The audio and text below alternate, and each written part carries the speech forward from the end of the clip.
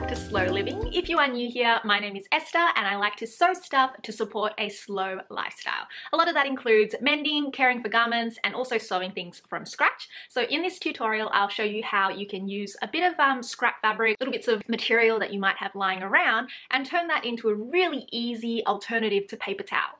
I also forgot to mention that I decided to make a cute little pouch for it as well. So as you can see, it turned out really great for how you can store these little cloths. I still don't know what to call them. These little not paper towels.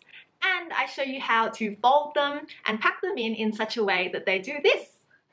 All right, hopefully this works. Ta-da! It's a very, very easy process. If you are new to sewing, this is a great project to take on. It's not very complex. You basically sew these little bits of scraps together, flip them inside out so that they're nice and neat, and then you can use them as, you could actually use it as a handkerchief or a napkin, or just as little scrap sort of towels instead of paper towel, and that will reduce the amount of disposables that you use in your kitchen and around the house. I have given these a test run, so this is what they look like. All of these. I made quite a few because they don't take up very much fabric. You can make a whole bunch of them, which makes them very, very convenient as paper towel. I forget what I was going to say before that. The only thing that I would say is that you sort of need to use natural fibers for this. So if you have scraps that are synthetics, they won't really work as well. And the reason is synthetics will not absorb moisture as naturally as things like cotton or linen will. So I highly recommend that you use things like cotton, linen, flax, any sort of natural fabric that will absorb really well, because then it will obviously serve as a much better rag. As a cleaning rag, you need it to be able to absorb water. Oh, that's what I was going to say. So this is how they look like straight out of the wash. I actually took them on a little camping trip with me and they were very useful. You just whip them out of a drawer, just like how you would a tissue or a paper towel. Use it to wipe up the spill or give, you know, the countertop a bit of a wipe, and then just throw it into the wash bag when you're done. Let's get started. So these are the scraps that I used. I actually did a project where I upcycled an old linen bed sheet, and so that's why you can see all these little bits of stitching that were already existing. But because I'm using these as, you know, sort of reusable wipes, it really doesn't matter. And I would encourage you to do the same, to upcycle something old, give it some new life, find some little scraps that you have lying around, and you can always unpick the seams like I'm doing here. So get rid of any of the extra turned over seams so that you have some extra fabric to work with, and then basically just get a little pile of cloth that you can start to use as your scraps. Of course, you can also just buy some new fabric, and like I said at the beginning, make sure that you're using a natural fiber because that will absorb the best. If you're using scraps like me, make sure you give them all a really nice press.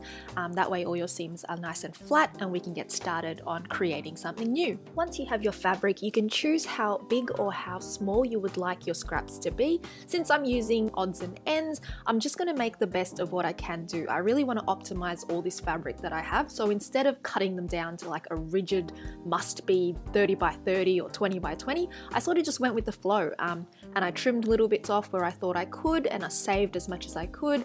I even pieced together maybe 2 bits to form a square. They don't have to be squares, they can be rectangles, they can be any really odd shape actually, it doesn't really matter. For reference, my pieces were mostly square shaped and they were between 15 centimeters to 20 centimeters. Now we want to pair up our pieces. So for me, I put 2 squares together to create one little cloth. Here, I'm actually sewing together some pieces to make them squares. Like I said before, I had some odd shaped pieces, so I'm creating those square shapes. But once you have the overall shape, sew around, let's say you've got a square, sew around 3 edges and leave one side open so that you can flip it inside out like I'm doing here. If you've used a different shape like a rectangle or a circle, do the same thing, just make sure that you leave a gap of about 10 centimeters open so that you can get your hand in there and flip it inside out. When you've finished flipping them all the right way out, you can get your iron out, make sure it's topped up with some water so that the steam function is working well, and give all your pieces a really nice press. Once you've done that, you'll be able to close the side that's left open by folding it on the inside like this, and then sort of giving it a nice flat press so that all those raw edges stay on the inside of your cloth. As long as you press that down, it should stay nice and flat, and it will make it a lot easier for when you just sew down that edge with your sewing machine. As you're sewing, just make sure that you've enclosed that seam on the inside, again, so that it's nice and neat, and then just zoom straight down that edge. I just did an edge stitch, which is about 1 millimeter off the edge of the fabric, and then you can actually do a top stitch and go all the way, wow, I can't really talk today, all the way around the outside of your cloth, and that will just give them a really nice, neat finish. And that's really all there is to make those little reusable towels. They're very simple. So now we will move on to the little pouch. So I was looking for a little bit of scrap fabric that I could make a little holder.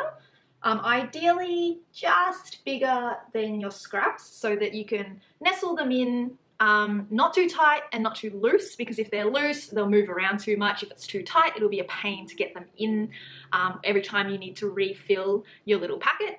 And so, like, ideally, I found, coincidentally, I found this like perfect sized scrap.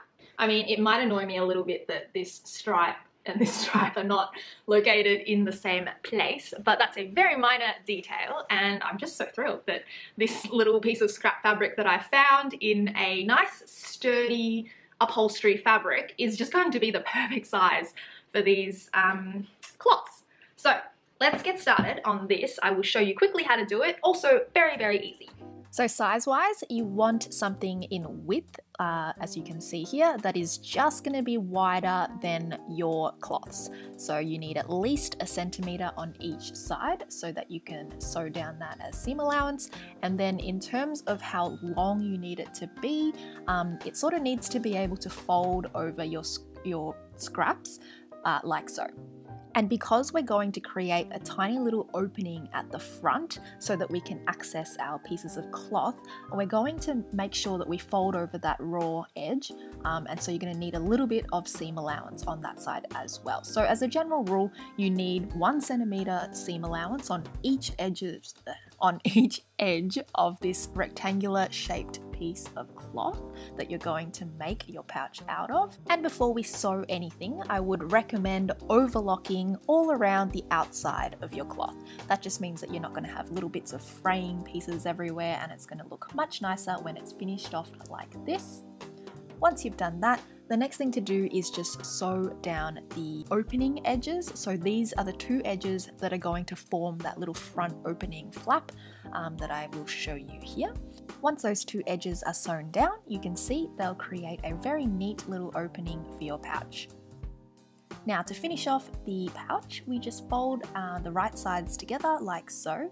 It kind of depends how you would like to finish this, because you can do it butting the edges together nice and flush, or you can overlap them a tiny bit like I'm going to do here. I think that overlapping them means that there's less risk of stuff sort of falling out from the front. So I'll show you here that once I sew this edge, they're just overlapping by probably less than 1 centimeter there. And I'm just going to sew straight down that edge. Once it's sewn up, we just turn it out the right way, and because the fabric that I used was a little bit thick, I used a unpicker. You can use anything really to sort of push out the corners of your pouch so that they're sitting a little bit nicer. Now I'll show you a way to fold these cloths, which is basically how tissue paper is folded in a box, so that when you pull out the tissue from the top, the next one comes through. So it's very, very easy. I shall show you. Basically what you do is you lay one piece down, lay the other halfway over it, fold it over, and then before you fold over the other piece, lay down a piece on top of that piece. So basically fold, lay a new piece, fold, lay a new piece. And repeat until they're all done. Now that's all that's left. Oh gosh. Now all that is left to do is pop them in your pouch.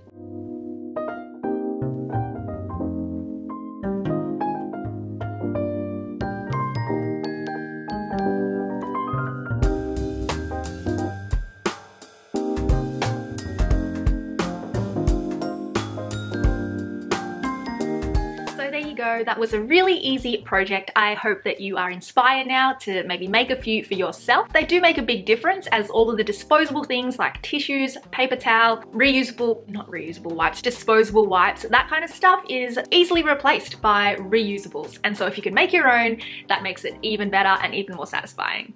Let me know if you had a go at this project. I would love to see how it turns out. You can find me on Instagram at Slew Living, and of course here, leave a comment if you have any questions, if you had any problems throughout the process. I would be happy to help you out. And also if you have any suggestions for what I could make next. I like getting inspiration from you guys, so leave a comment if you have any suggestions for what would be helpful for you. If you enjoyed this video, do subscribe and give this video a thumbs up. I really enjoy making these videos, and so letting me know would be quite satisfying for me, and it gives me warm fuzzies. So do give the video a thumbs up if you enjoy it, and I will see you in another video soon.